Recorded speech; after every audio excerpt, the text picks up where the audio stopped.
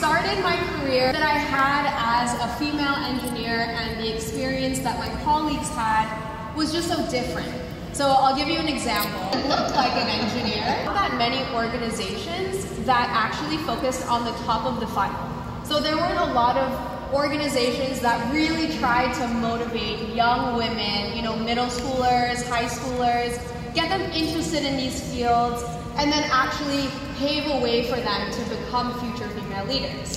So I decided to start my own. Our vision and mission is to empower young girls, digital skills of the future, to empower them to become future female leaders. So Nadine, you talked about STEM. Oh yes, please. So you talked about STEM, science, technology, engineering, and math. Exactly. So how does focus on learning about those subjects lead to empowerment, especially for girls? Yeah, so I think everybody here knows, right? Because of COVID, especially because of COVID, technology is now seeping into every single industry in our economy, in our world.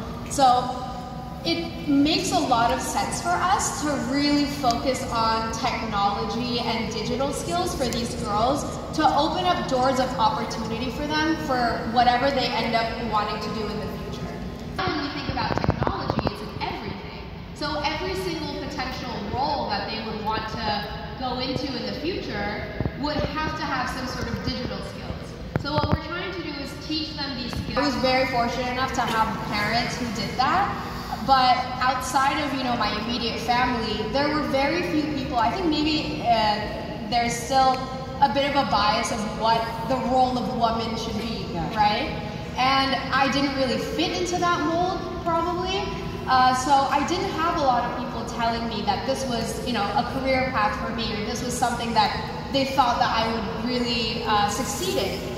And so the thing with, because I don't want them growing up the way that I grew up, with people telling them that they can't do what, you can't and just have kids and that's going to be your life. Like, I don't want that to be something that they hear on the daily. So first and foremost, we are a community and we are a support system for the young girls in our organization, so that they do know that there are people out there who do support their success story and they support their journey in whatever that may be. 100. Is that amazing? Wow. Yeah. That's why I wanted to be sure and ask that question. It's a huge impact. Yeah, we're always growing and we're always looking for new members and looking for people to help grow our network. So we're really, really proud of that number. But I think I will never feel like we're done, I will never feel like we've helped enough young women. So I'm sure that you have dozens of stories about the students and the girls that you've impacted. Yeah. Would you like to share just a few with us today? Sure. Like I said, I'm super, super proud of our community and what they've done, so I would love to share some stories.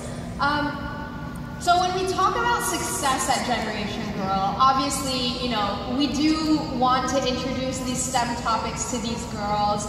We want to make sure that they understand that digital skills, gosh, computer science is my passion, right? Like, I really, really want to become an engineer. So that is one success story. We actually had a young woman going through our programs. She had never coded before in her life. She came from a very rural part of Indonesia, and all of our programs are completely free.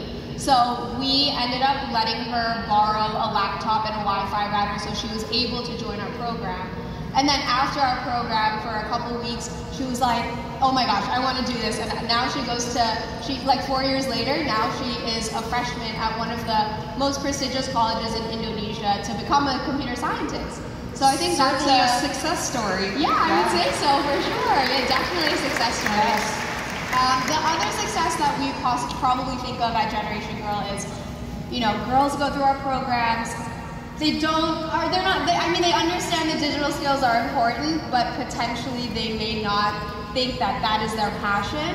So what we like to do with those kinds of girls, because this is still a success story, is we help them get scholarships, we help them with other resources with our network to get them opportunities with the digital skills that we've taught them, but in a different industry. So for example, we just had a young girl who we helped get a scholarship to Rochester Institute of Technology. She's going to be doing her master's in video. Absolutely.